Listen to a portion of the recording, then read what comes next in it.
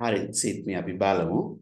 දැන් අපි ඒ විශ්මික තොරතුරු භාවිතා කරමින් එයාට ආවෙනිකව එයාගේ ඔය දෙමළ සංගමේ සමාජිකත්වය සඳහා වූ එල්ලුම් පත්‍රය පෙරෙව්වා. වයස බැලුවා අපි. දැන් අපි ඊටු ටික පුරවමු. මේක ගොඩාක් අනමන විස්තර දෙන්නාට හරි ලේසි පුතේ බලන්න. පොරුත්තමාන කූටුකොල් නිවැරදි කොටුව තුල කාතිරය සංඥාව දමන්න. එතකොට සුදුසු කොටුව තුල කාතිර සංඥාව දාන්න කිව්වොත් දැන් අපි හිතමුකෝ විෂ්ණු කියන්නේ පිරිමි ළමයි. එතකොට මෙහෙම දාන්න ඕන. සමහර මොකද කරන්නේ මේ කියපු උපදේශ පිළිපදින්නේ නැතුව කාතිරය වෙනුවට මොනවද කරන්නේ?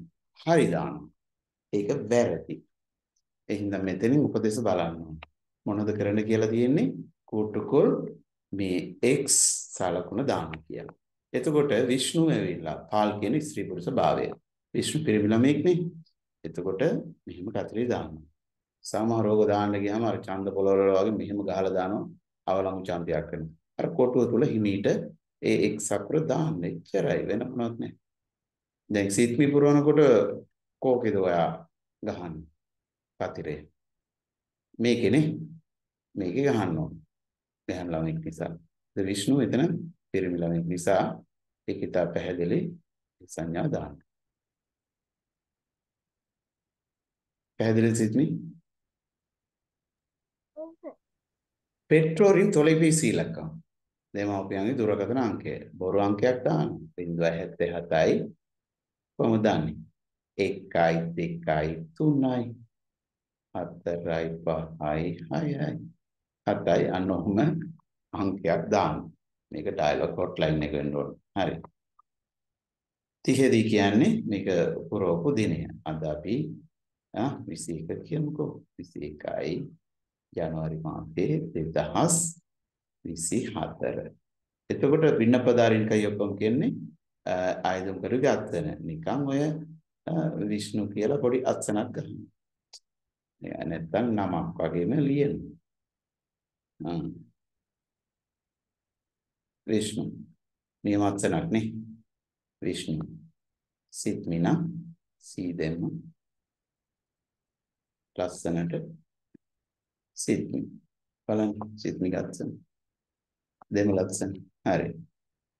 එතකොට වහුපාසිරියෙන් පෙර මේක ඉතා පැහැදිලිව සඳහන් කරලා තියෙනවා මෙයාගේ පන්ති භාර ගුරුවරියගේ නම. කියන්න බලන්න සිත්මි. Bhuvaneshwari. Very good. Bhuvaneshwari.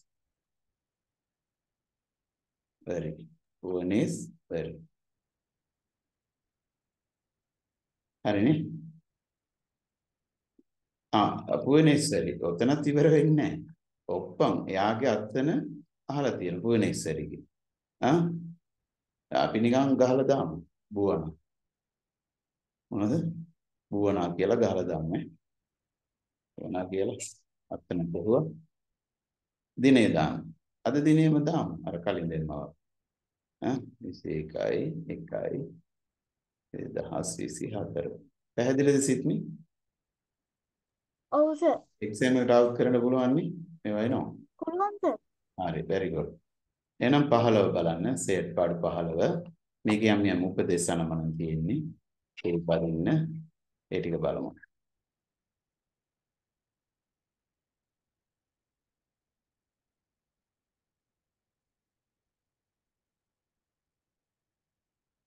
මම කියන්නේ கீழே உள்ள படங்களை கீழே உள்ள படங்களை අවධානිப்போம். අවධානිப்போம். ඒ කියන්නේ සිත්මි පහත සඳහන් පින්තූර ටිකට අපි අවධානය යොමු කරමු කියන එක. කලඳුරයාඩුවෝ කියන්නේ. කලඳුරයාඩුවෝ ඒ කියන්නේ සාකච්ඡා කරමු නේද?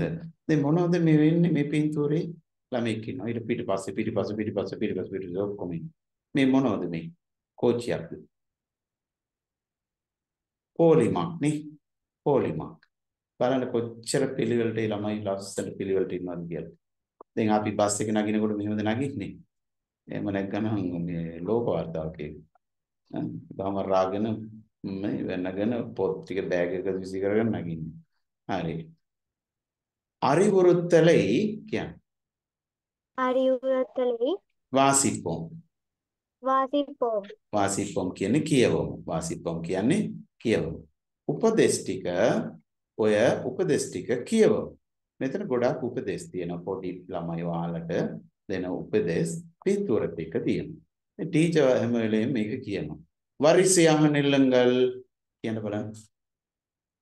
වරිසයාහ නිල්ලුංගල්. වරිසයහ නිල්ලංගල් කියන්නේ පොලිමට සිට ගන්න. එළියට සිට ගන්න. හරිද සිත්මි? දැන් මේක ඔයා මට ලියලා එවන්න ඕනේ. පින්තූර අවශ්‍ය නැහැ. උපදේශ ටික ලිව්වා. දැන් කොහොමද ඉස්සෙල්ලාම සෙට් පාඩු 15 කියලා ලිව්වා. මේක විතර ලියන්නේ. වරිසය නෙල්ලන්න. ඒක සිංහල තේරුම ලියලා යන්න ඕනේ. එච්චරයි. වරිසය නෙල්ලංගල් කියන්නේ එළියට සිට ගන්න. එහෙම නැත්නම් පොලිමට සිට ගන්න. එන්න නෙමෙයි. වරිසය වාරුංගල් කියන්නේ පොලිමට එන්න. වරිසය පෝංගල් කියන්නේ පොලිමට යන්න. මෙතන කියන්නේ වරිසය නෙල්ලංගල්. පොලිමට සිට ගන්න. නවතින්න. පැහැදිලි සිත්මි? ඔව් සර්. அமைதியாக இருங்கள் කියන්නේ. අමේදියාහ ඉරුංගල්. அமைதியாக இருங்கள் කියන්නේ නිශ්ශබ්දව සිටින්න. නිශ්ශබ්දව සිටින්න. ඒක ඔයා ලියන්න ඕනේ සිංහල තේරුම. හරි ඊළඟට මේක පාරේ මොනවද වැඩක් නේ බලක් කාරලා. ඒ දින පාර වහලාලු. ඒකත් මොකට ගියත් බලට වැටෙන්න වෙනවා. හරි එහෙනම් කියන්න පාදේ මූඩපට්ටුලදු. කියන්න.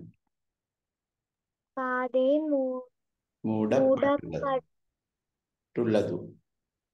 පාදේ මූඩපට්ටුලදු. පාර වසා ඇත. පාර වසා ඇත. හරිද සිත්මි? මම ආයෙත් කියන්නේ මේක සිංහල තේරුම ලියලා යවන්න ඕනේ. පාර වසා ඇත. පාර වසා ඇත. හරිනේ? පැහැදිලි නේද? ඔව් සර්. හරි. තවත් තියෙනවා. මේවා පොඩි ළමයිට දෙන උපදෙස්. මේවත් එක්සෑම් එකට එන ව්‍යාකරණය මේකයි මම කියන්නේ. පාදணிகளை கலற்றவும் කියන්නේ.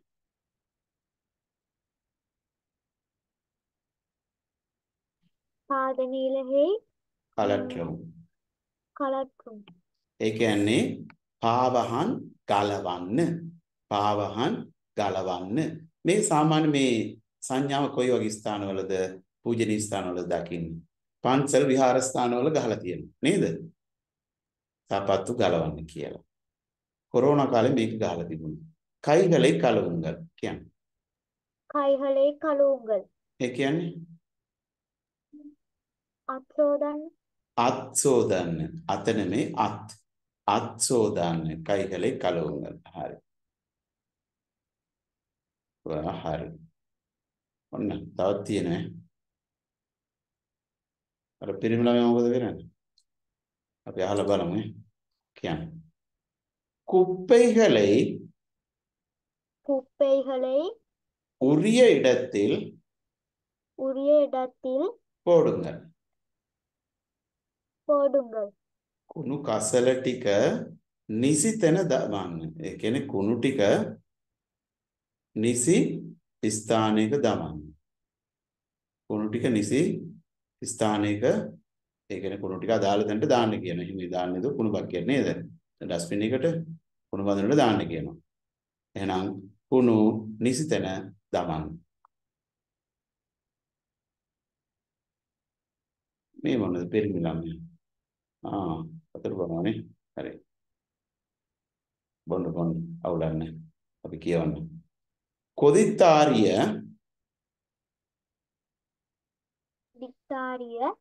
நீரை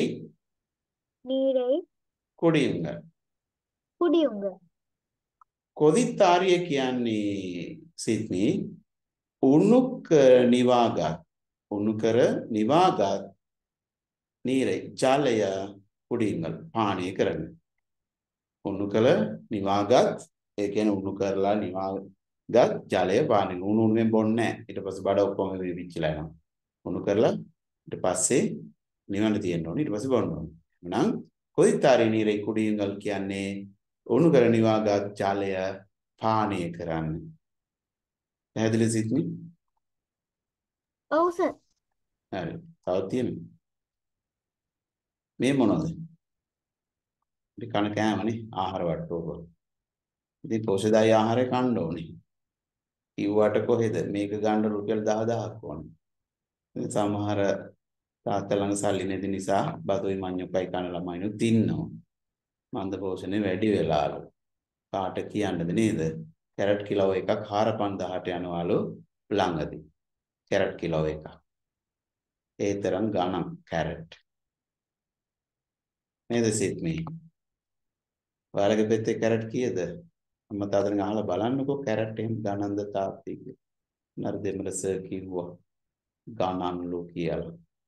ඉතින් කැරට් ගණන් නිසා කැරට් නිකන් මේ කහ පාටයි නේ. රත්තරන් වගේ පාවිච්චි කරන්න පුළුවන්.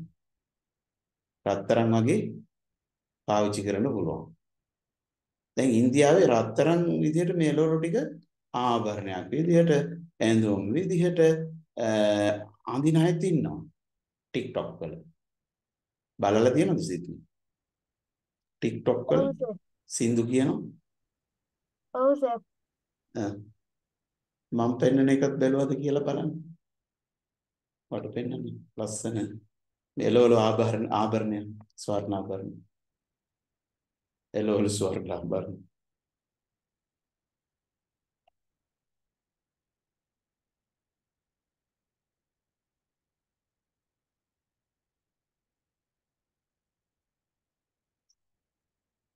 ස්ක්‍රීන් එක පේනවද?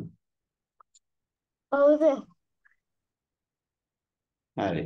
චුට්ටක් බලන්නකෝ. මොනවද මේ මිනිස්සු එන්නේ? මෙයා මේ උයන කෙනෙක්. කුක් කෙනෙක්. මේක මේ මයික් එක නෙමෙයි. පහන්ද. හැන්දක්. ඒකට යන්න හරි. බලන්න නිර්මාණශීලීත්වය. මේක ඉතින් වෛරල් වෙලා යනවා ලෝකේ හැමදේම මේ වීඩියෝ එක බලන්න.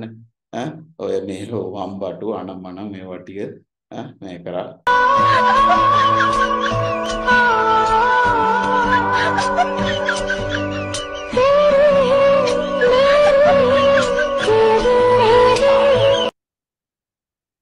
හොඳයිද? බැලුවද සිත්මි? අන්න ඔය වගේ කාලයක් තමයි ලංකාවටත් එන්නේ. ඉතින් අපිත් මේ එළවලු ටිකෙන් වෙඩින් වලට එළවලු ගන්න වෙයිද දන්නේ කැරට් එහෙම. කැරට් 22කට වඩා නිකන් එළවලු කැරට්. ඒක බැලුවද? බලලා තියෙනවද?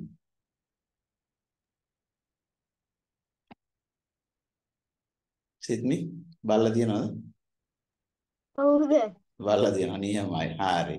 එහෙනම් අපි බලමු. අපි පෝෂ්‍යදායී ආහාර කන්න ඕනේ. නැති වුණත් කන්න ඕනේ. போசாக்கான உணவுகளை உண்ணுங்கள் කියන්නේ. போசாக்களை உணவுகளை உண்ணுங்கள். ආයි කියන්නේ போசாக்கான போசாக்கான உணவுகளை உணவுகளை உண்ணுங்கள். உண்ணுங்கள். போசாக்கான කියන්නේ පෝෂ්‍යදායී උණவுகளை ආහාර උண்ணுங்கள் අනුභව කරන්න කන්න. ඊළඟට நீரை வீணாக்காதீர்கள் කියන්නේ. நீரை කියන්නේ.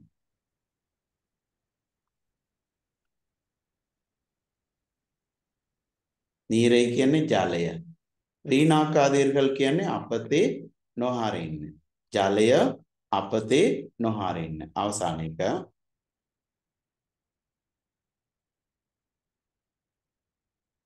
විளம்பரங்களை ஒட்டாதீர்கள். මෙතන විளம்பரங்களை කියන්නේ දැන්වීම.